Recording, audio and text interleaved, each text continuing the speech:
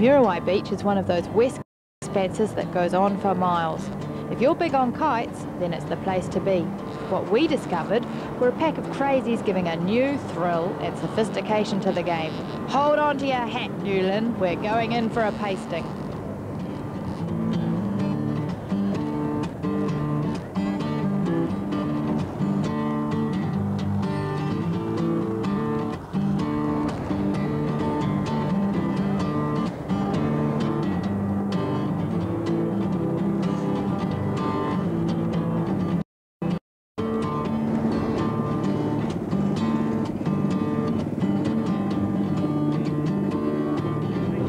What we've got here is a thing called a buggy bash, which is basically got kite-powered land yachts. This little thing here that you sit in and use powerful kites to pull yourself along.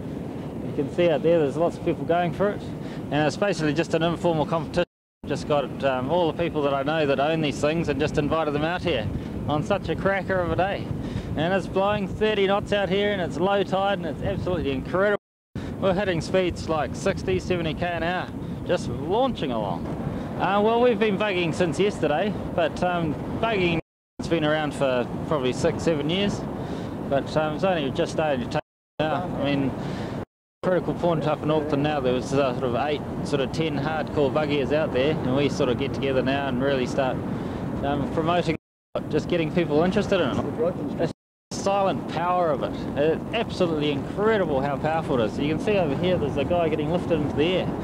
It's like just getting pulled 20, 30 feet in the air, just way up in the air, and just going really fast. And it's also too, it's a and just getting out of the air, rad.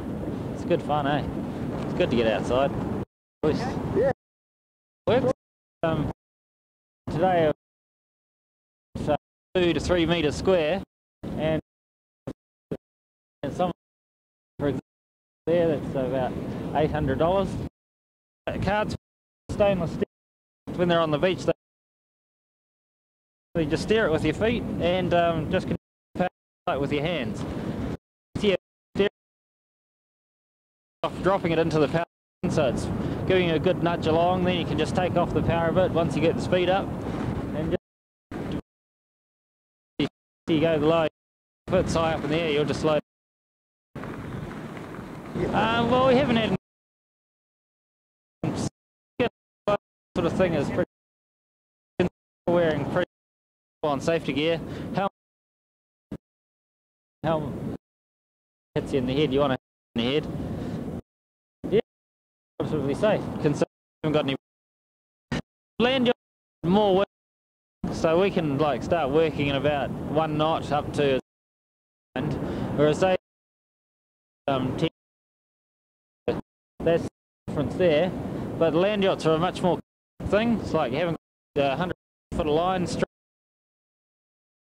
The good thing is the whole lot packs down into a suitcase, so you can just take it to the car. Whereas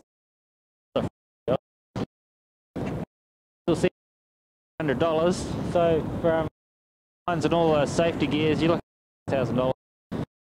Pretty cheap compared to it's like top of the line stuff too. I mean, you can like this, quite cheap.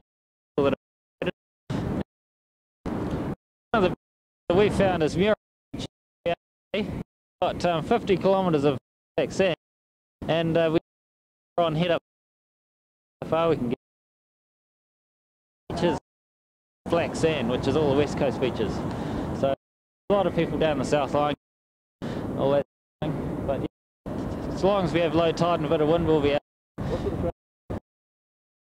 Into this kind of thing, sort of bloke accountant or anything like that. But more your hardcore radical dudes like ski and jumpers and bungee jumpers, that sort of deal.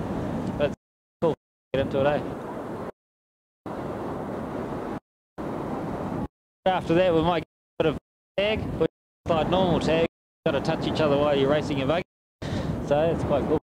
The good thing is, you can the other guy and catch him. I was up the buff up here with a 3.6. It's motoring it. It's really relaxing. really good when the wind's like this.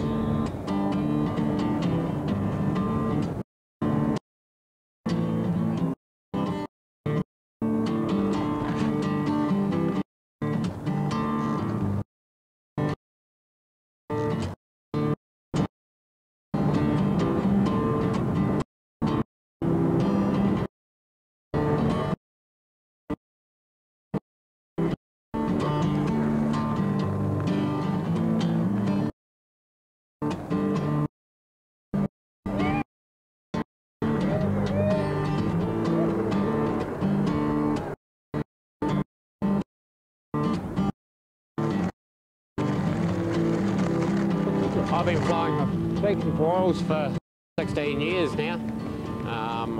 Another sent some back from England just after they were first produced. Like then, I built a stack of my own, 6, 7 I've got now. Got enough condition. Well, I just like the speed and the wind in your face and here, and I just no one in your way.